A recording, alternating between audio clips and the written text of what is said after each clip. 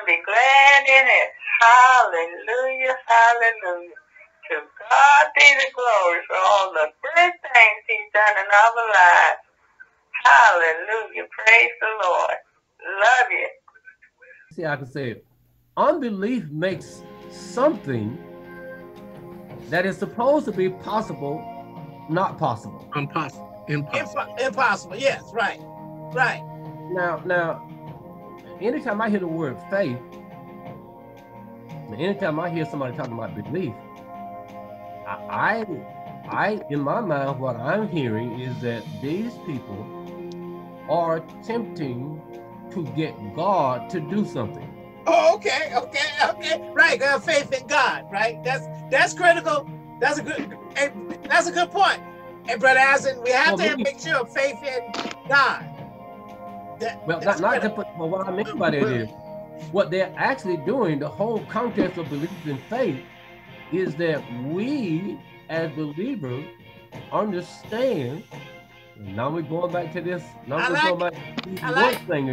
like it though. I like it. About work.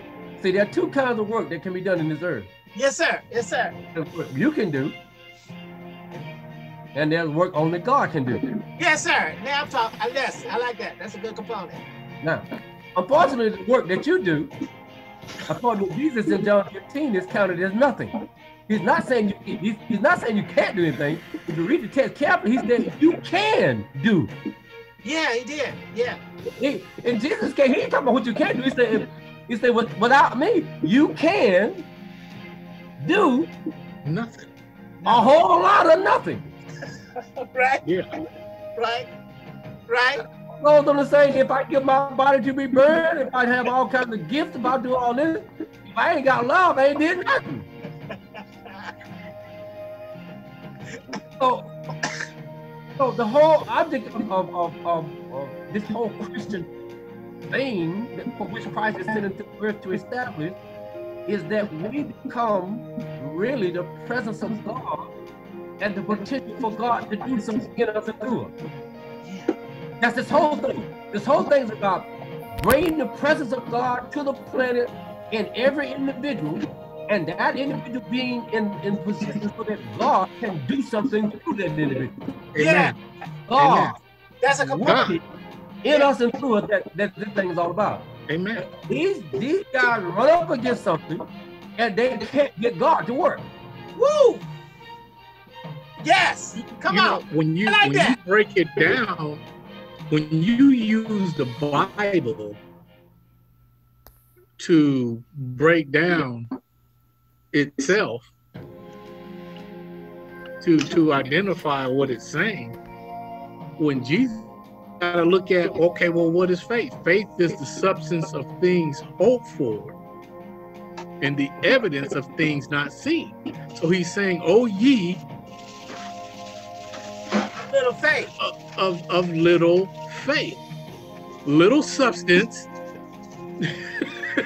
Yeah. That is that little substance from God. Yes. Which is not seen. So how do you get faith?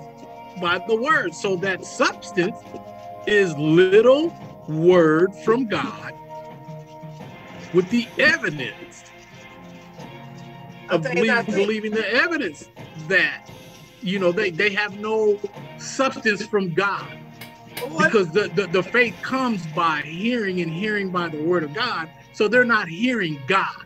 And so Jesus is saying, you have little word in you to tap into. Yes, sir.